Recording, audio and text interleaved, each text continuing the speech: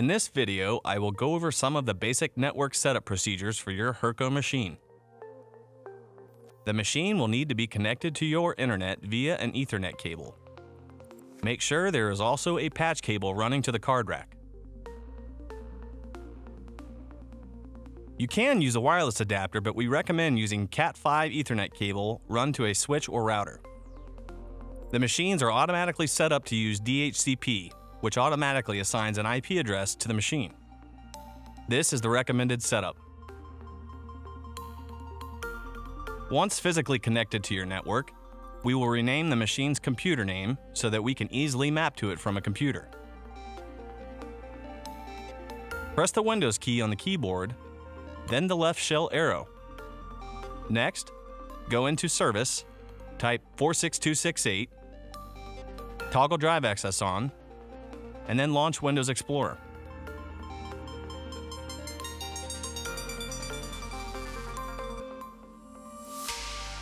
Right-click My Computer by pressing the right-click button in the right shell menu and select Properties. Go to the Computer Name tab and click the Change button.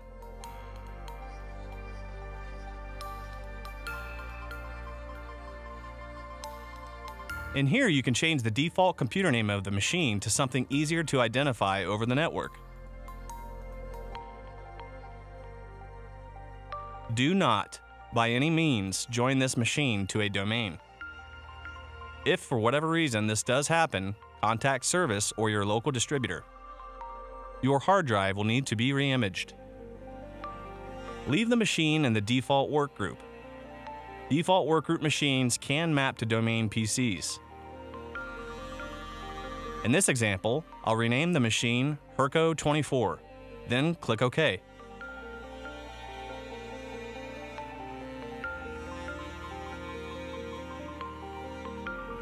Click OK to the message, and then restart the machine. The machine, by default, shares the D drive or Part Programs folder to everyone on the network. To map a computer to the Part Programs drive on the machine, go to Start, Computer, Map Network Drive.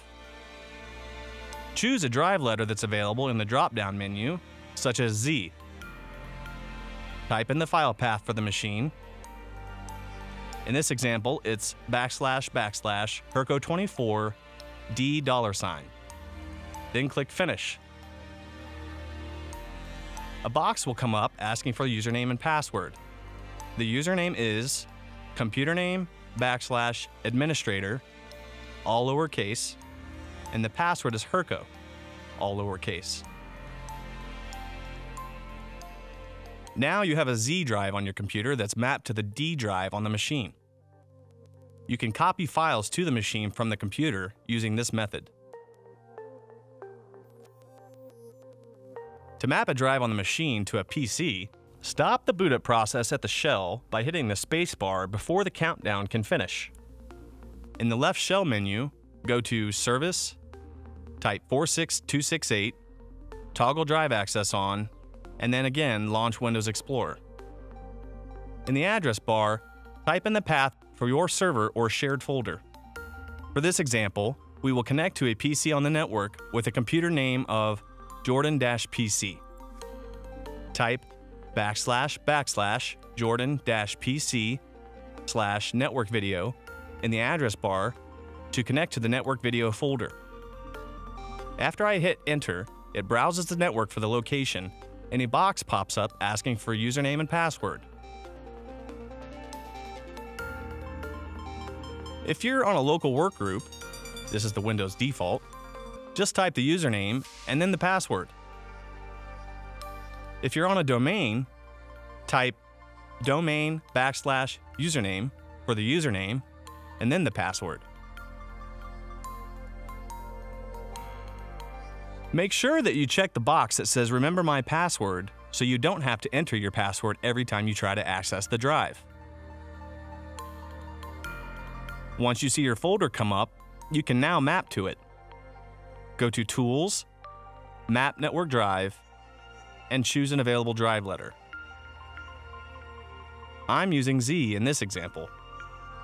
Then type the same file path you used to browse the share in the folder field, //Jordan-PC/network video. Check Reconnect at Logon, and then Finish. Now the drive is mapped.